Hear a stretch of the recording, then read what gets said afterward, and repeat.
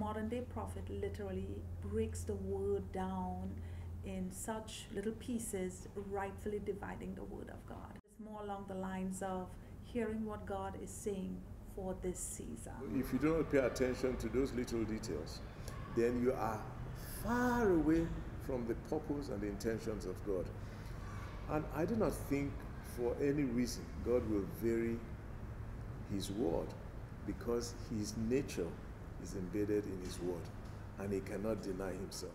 Make sure that you're focused on salvation and spreading the gospel. So if you're at your place of work, don't be afraid to share your faith with people. People at work all the time talk about what they did on the weekend. Talk about how you went to church, how you believe in God. Seek first the kingdom of God and his righteousness. The Bible says every other thing shall be added unto us. I bless you today in the name of Jesus.